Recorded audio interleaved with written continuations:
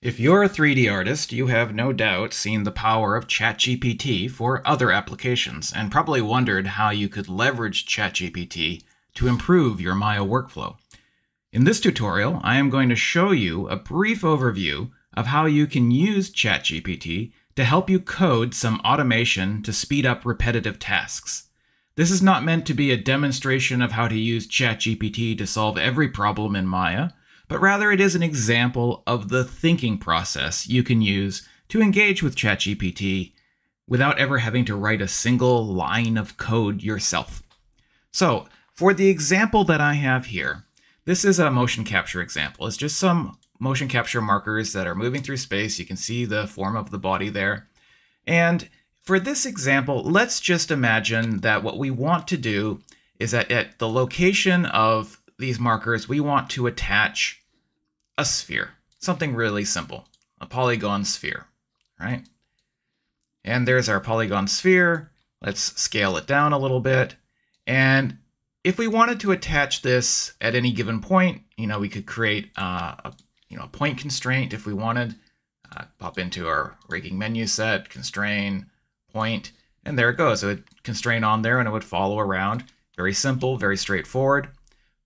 If we wanted to attach that sphere to each one of these markers, however, we'd have to create a bunch of duplicates, right? Let's say, I don't know how many markers there are here, probably about 40 or so. And therefore I'd have to do this about 40 times, duplicate it out a bunch of times, and then each time I'd have to just point constrain it. Well, anything that starts to become a repetitive task is usually a sign in my brain that I could get some code to help me do that. Now the question is, will it take me longer to write that code than it will to do the task? Usually the answer is yes, it will take me longer to write the code. However, if it is a task that I know I am going to perhaps repeat multiple times, then having some code there to continually use over and over again each time I want to, iterate or change what I've done, or apply it to a new scenario, for instance, that could start saving me some serious time. So in this situation here, it's very simple. I popped over to ChatGPT to come up with a particular scenario that I wanted to follow. So here in ChatGPT, I've written out the following. In Maya, assume I have a series of 10 locators throughout the scene. It's more than 10, obviously, but I just gave some grounding for ChatGPT to understand.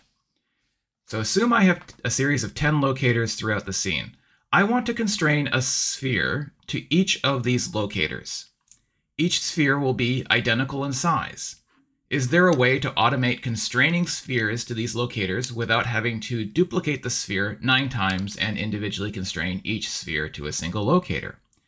And so what it does, I didn't even ask it to write code, but I knew that it probably would write some code if I asked this question. I could have been more specific. I could have said, write me some Mel code or some Python script that would create this as well. And so what it did was it generated a Python script for us.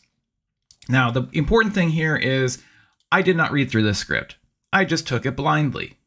Anybody who's a coder out there would probably say that's a bad idea. But for the sake of example, for people out there who don't know how to code, let's just assume you take it blindly. So I'm just going to copy this script that ChatGPT gave us.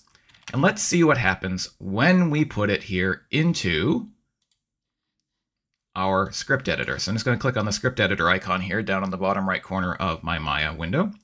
And this is a Python script, so I have to make sure that I'm putting it into a Python tab. So I'm going to click on the new tab here, choose Python, and I'm going to paste it in. All right. And now I'm just going to hit Control A to select all the script, Control Enter to run it. All right. And it says constrain 46 spheres to locators. Oh, okay, cool. Well, it did what I asked. It put spheres on locators, but it's not that sphere. I can tell it's not the right size. And then if I look over here in my outliner, I can also tell that this is a polygon sphere. These, by their icon, and I can also tell by the way that they're visually represented here inside of the viewport, these are NURBS spheres, right? So the difference between our polygon spheres and our NURBS spheres. That means that this isn't quite doing what I want it to do, but it's a start. So I'm just going to go through, I'm going to find all the spheres that I created here and just delete them. All right, we're back to where we were to begin with.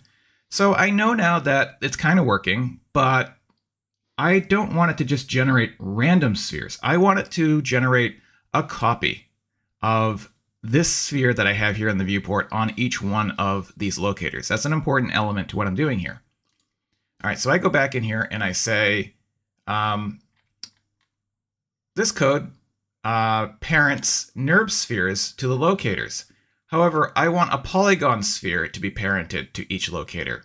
Specifically, I want it to be a duplicate of the polygon sphere whose scale I have already defined in the viewport.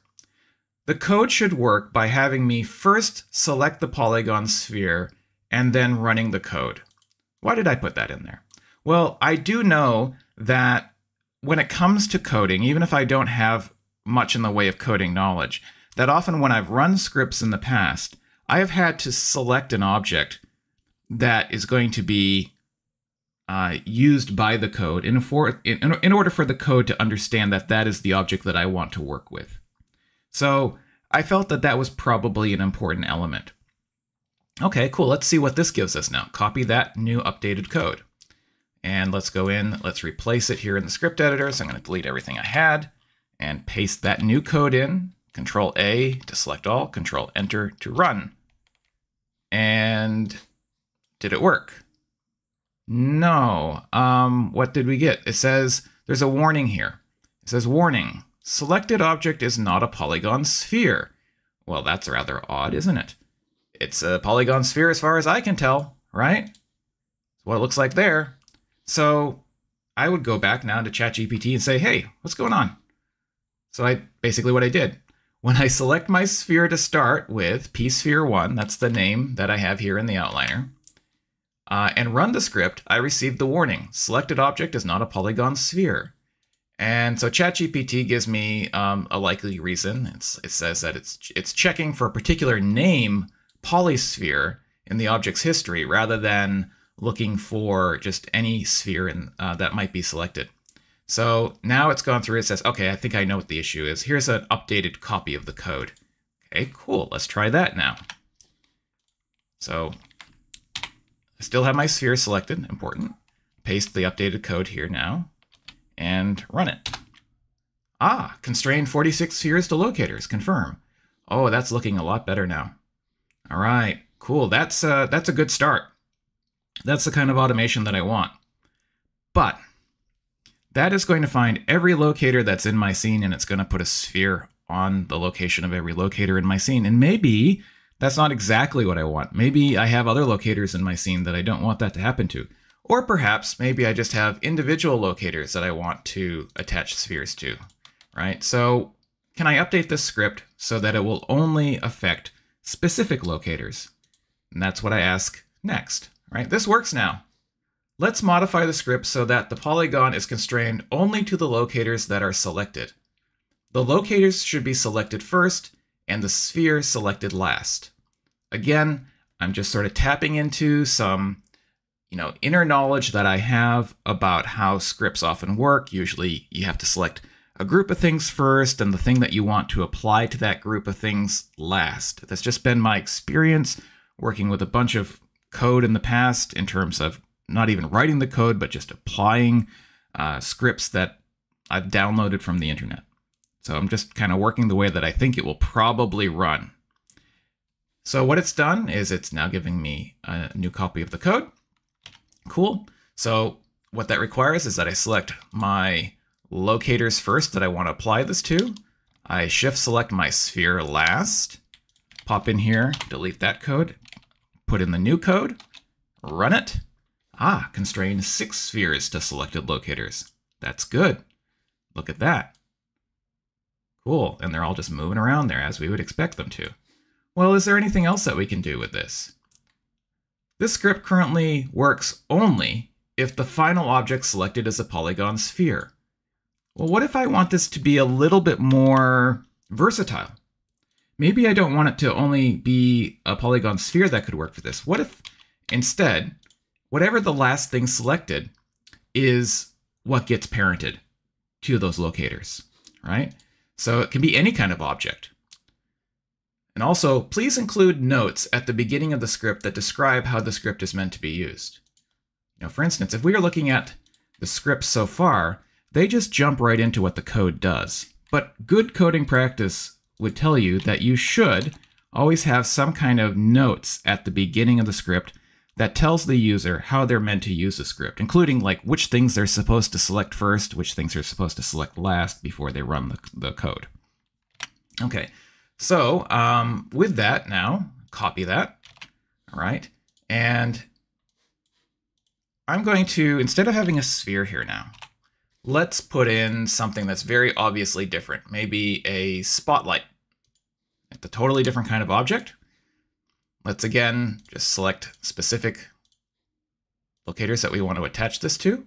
Select our spotlight last, update our code, put that in there, and run it. Constrain 5 copies of spotlight to selected locators. And there we go. Now I could have this guy is just composed of a bunch of spotlights running around. But this right here, just the thinking process behind it, is, I think, very useful in terms of how you could overall take that thinking process and apply it in other scenarios. It's not going to be the solution to everything, because in most situations, you're not going to be trying to do what I'm doing here. But it is the overall way of using both ChatGPT and Maya together without the fear of needing to know how to code something. It does require that you are able to see what's working and what's not working. If there are errors that pop up, like in the first example, feed those errors back to ChatGPT.